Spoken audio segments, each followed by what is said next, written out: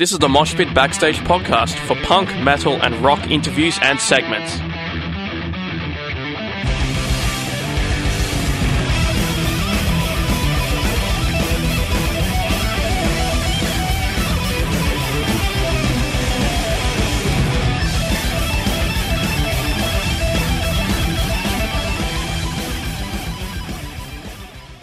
What's up, guys? This is Robby Baca from the Contortionist, and you're listening to Moshpit on Sin. Robby Baca is guitarist from American progressive metal band The Contortionist, who will be releasing their fourth studio album, Clairvoyance, on September 15th. Robby, thank you so much for joining me. Absolutely. Thanks for having me. You're very welcome. Now, how'd you go about writing this album? Well, we spent about the last, I guess a year before we were in the studio, just sort of working on our own and compiling ideas, sending a few things back and forth to each other online. At the time, most of us were living together, so it was pretty easy to work on stuff at home. But one of our guys lives in Atlanta, and at the time he was away, so we did a lot of stuff, just sending ideas to each other online and whatnot. And at some point last year, we decided to head out to Maine, which is the furthest northeastern state in the United States. Our singer Mike is from there. We found a nice area, pretty secluded, where we sort of rented this cabin and spent about a month up there writing together, which was pretty awesome. Being able to write in a secluded environment and whatnot. And then after that, we had about a month off where we sort of continued working on stuff on our own. And then I believe it was January of this year, we started recording with Jamie King in North Carolina. How do you personally go about writing music? I guess a couple different ways. I always usually try to keep it light. I find that for myself, if I'm trying too hard, it's going to be a pretty fruitless effort, if you know what I mean. So I try to keep it light and get myself into sort of some people call it a state of play, where you're kind of just, playing with music and you're not taking it too seriously and not being overly judgmental about what you're writing. That kind of helps once you get in the grip of writing in that way. It kind of helps you get into a cycle of writing as much music as you can in the shortest amount of time possible. It's more of an effective way to write music, I think, as opposed to just sitting there and bashing your head against the desk, not coming up with anything, which is how I used to be.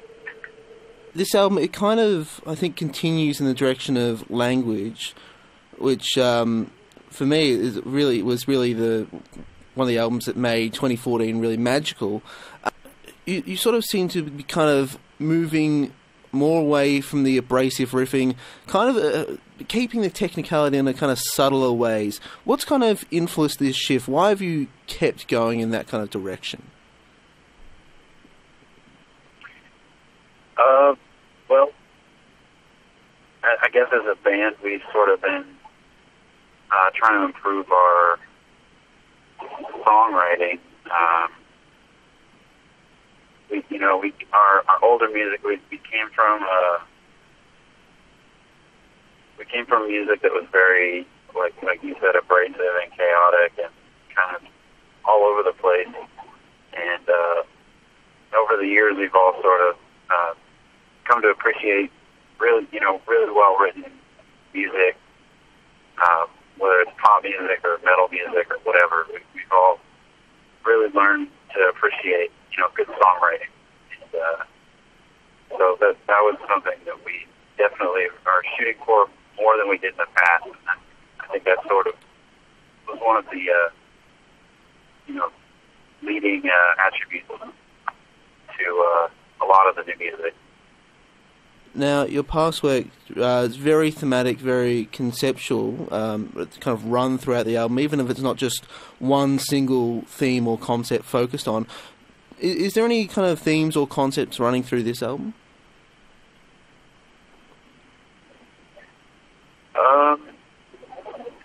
Yeah, I don't know if I can speak as to what they are exactly, but in my perspective, this was a much, I guess, darker record than Language. To me, Language is, pretty uplifting, and, the lyrics were based heavily in, I guess, spirituality or New Age thought or whatever. And this one seems to be a little bit darker. I know Mike had written a couple songs about a friend of his who had passed away. So I think it's a quite a contrast to what Language was conceptually in that regard. The last track on the album, Monochrome Pensive, I believe it's your longest song to date. Was that your intention with writing that track, that it be nearly 10 minutes? Actually, no. And that was actually the last song that was written for the record. We had Monochrome sort of arranged as one song at one point. We originally didn't plan on separating it into two tracks like we did. Somehow that happened, and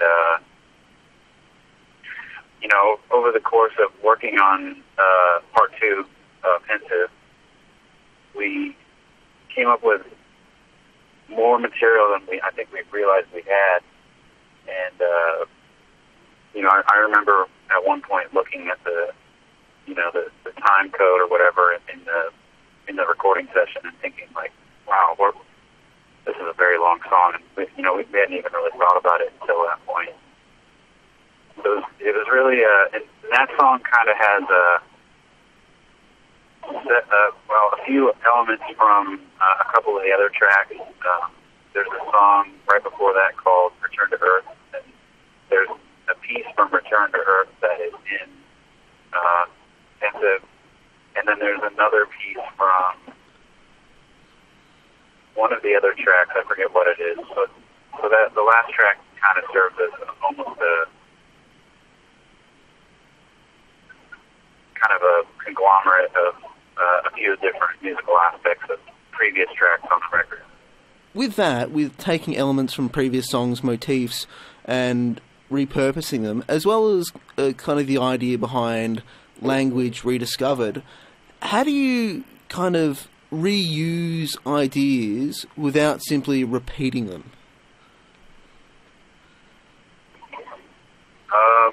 Well, I guess for us it kind of goes back to some of our musical influences. A lot of, I was way into Dream Theater when I was a kid, and they did that kind of stuff all the time. And the way that they went about it is kind of, I guess, how we go about it, where you take an element or a couple of the elements of the original, and you either, mess with the rhythm of it, maybe reharmonize the chord progression or something. You can take your original melody and keep the original melody the way it is, but completely rebuild the chords into maybe different keys or have key shifts within that progression.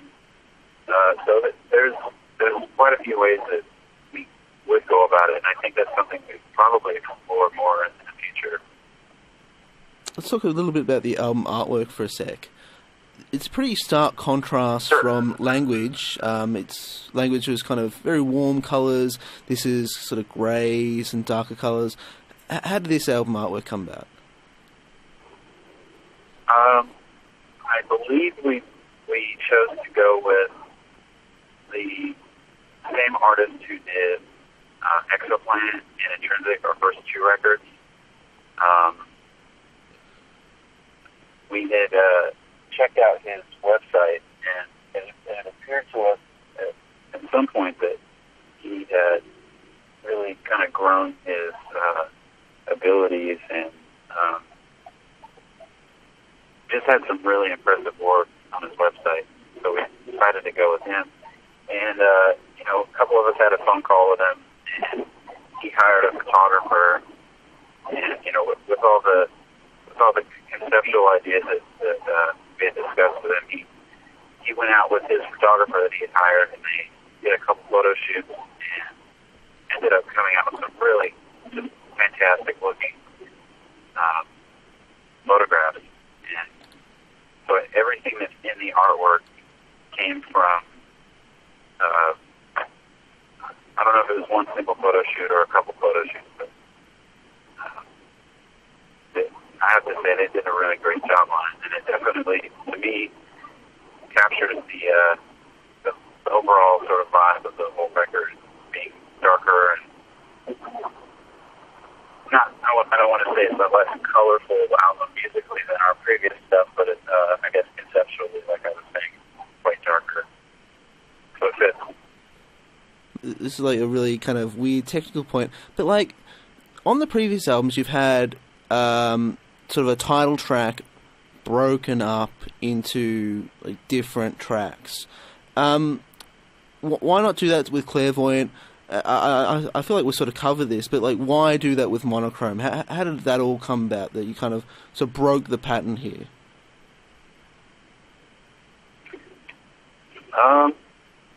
I guess really the only reason that happened was because that one track,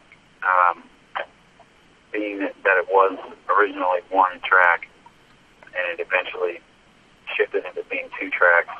I guess that's really the only reason for that.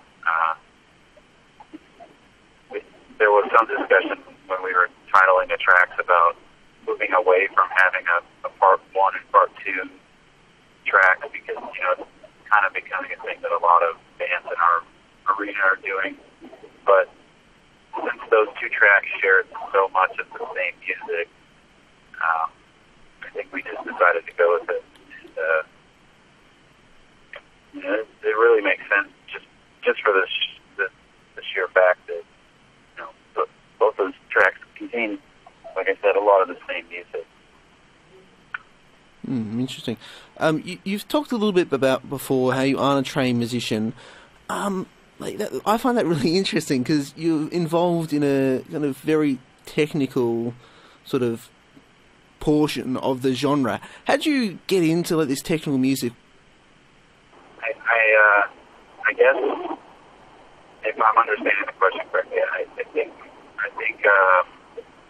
just getting into technical music at an early age was a big thing, and that sort of pushed me personally in the direction of being interested in music theory and stuff.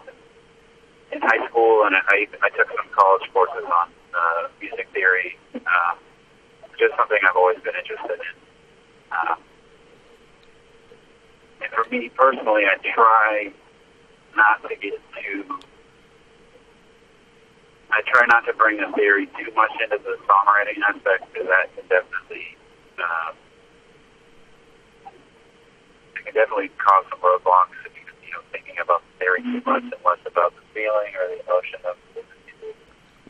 Taking Exoplanet and now Clairvoyance, how do you kind of mix them into a set list for a live show that makes sense?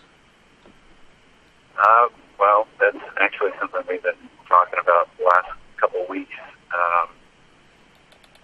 We're not really quite sure yet, to be honest with you, but there are a handful of tracks on Clairvoyance that do go well with some of our older material. So I guess if we were doing a tour where we were playing slightly more older stuff, we would probably stick to the 2 or 3 tracks on the new record that went with that. Because there are definitely several tracks on the new record that just, compared to Exoplanet, it's just a different band, in my opinion. So, it's definitely something that we're going to have to put some effort into, but hopefully we'll figure that out. That'll be interesting to see. The Contortionist, their 4th album, Clairvoyance, is out on September 15th. Robby, thank you so much for joining me. It's been an absolute pleasure. Absolutely. Thank you for having me.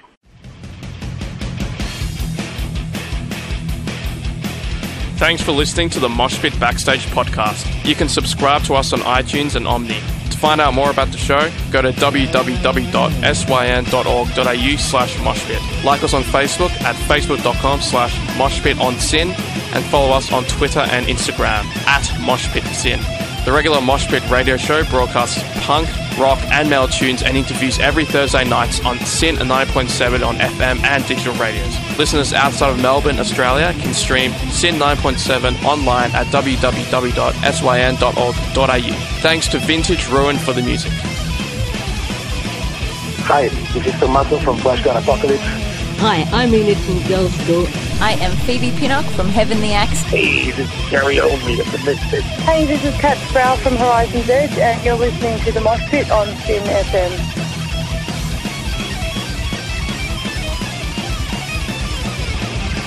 Hi, this is Einar from Leopard. Hi, I'm Virginia Lilly from the band Lily. This is Raul from 1349. Hey, what's up, everybody? This is Ali from Zebrahead. Hey, everybody, this is Charlie Benante with Anthrax, and you are listening to the Moshpit on Sin.